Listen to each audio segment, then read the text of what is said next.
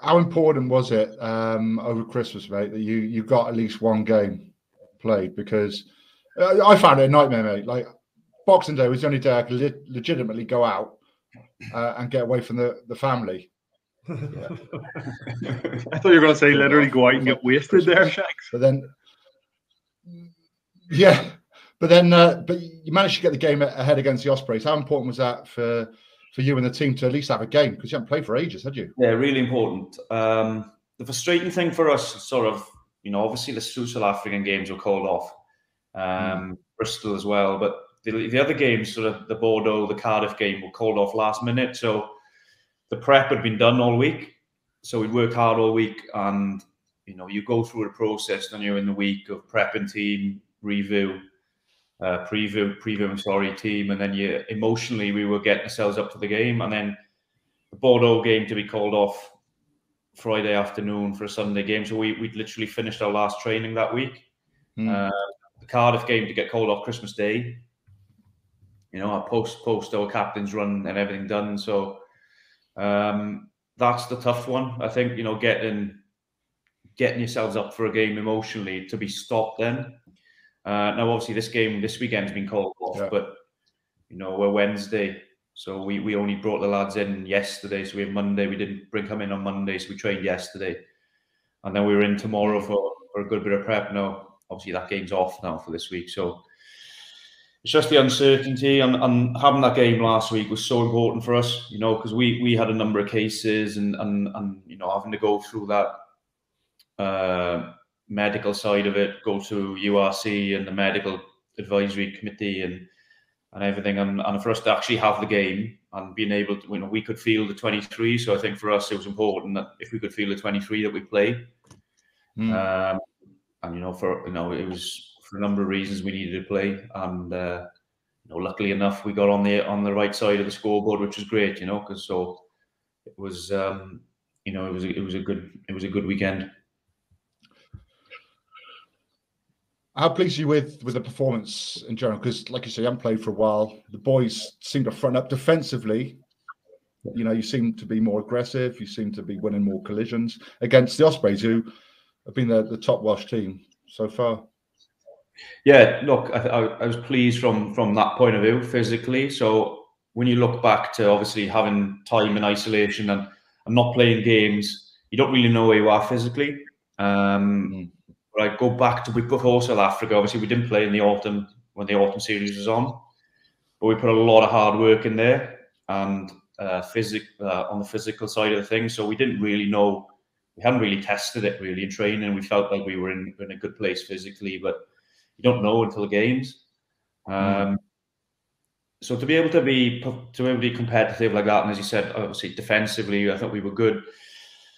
We were a bit loose at times in attack, first half especially. We were rusty. We threw a few offloads we probably shouldn't have. But towards the end of the game, I felt like we were good value because we kept hold of the ball and we went through phases and we looked decent towards the end of the game. So I was pleased from that perspective. I think obviously scored 2 tries in the last one, sort of 20-odd phases, so to win the game. So we talked about after the game and highlighted the importance of what the athletic performance and medical department have done, and we from that perspective we were pleased and disappointed this week can't go ahead now because we want to back games up.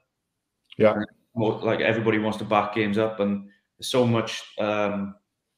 Nothing's clear at the minute. There's so much uncertainty of when the games are going to be played, what the rest of the season looks like, what EPCR looks like next week, what Champions Cup looks like. I think that the clarity, not having clarity, is a hard thing for everyone at the minute.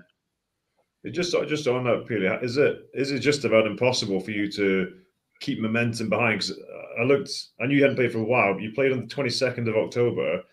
And then the 1st of January, and I know there was autumn windows within that, and then some COVID stuff, and then the French team couldn't travel. But to actually, because when we've seen Scarlets play, and when they play well, they look superb. But to actually keep that momentum and continuity, is there a way to do that, or is it literally just you need games back to back, like you said? Oh, we need games, but like we've tried to be as competitive as we can in training. So having the actual numbers to train, has been the big thing for us. So we get 30 guys, a lot of 15v15 type stuff in training. But it's not like you can't replicate a match with opposition that you're not used to. So like it's very difficult. And yeah, you're right, John. I think that the continuity stuff is very difficult. Everyone's sort of in the same boat. Like, and as you said, like it's January the 1st, and we played 6 games this year. You guys in particular have been just the combination of, like I said, COVID and the other stuff is just completely smashed you guys this year. Yeah, it has. So we haven't played any games, and we just need to keep on top of it. And I think that what probably we've tried to do is get more consistency in our training rather than having big blocks away, because it's easy to say like, oh, the game's off, take the rest of the week. But we've been quite hard on the training side of things, so kept some continuity in training, which hopefully in turn, because the reality is there's going to be a massive fixtures now moving forward, where our plan was to have obviously the derbies, we got 2 Champions Cup, then we go to Belfast, play Ulster, and that was it then for 3 weeks, and then we had 2 games in the Six Nations. But look, we don't know how Six Nations looks for us now. I'd imagine that we try and play games throughout there. There's 2 South African games that have been rescheduled. How that looks as well is very uncertain, isn't it? So we just got to get on with it week by week, unfortunately. So and also training and things, being flexible, because another example, for example, would be next week. So we're meant to play Sunday against Bordeaux. Now, if that game doesn't go ahead, and we reschedule, if another game gets rescheduled in, which potentially could happen, then when does that game, and it affects your training and everything. So there's a lot of flexibility and a lot of moving parts, but you just got to get on with it the best we can, really.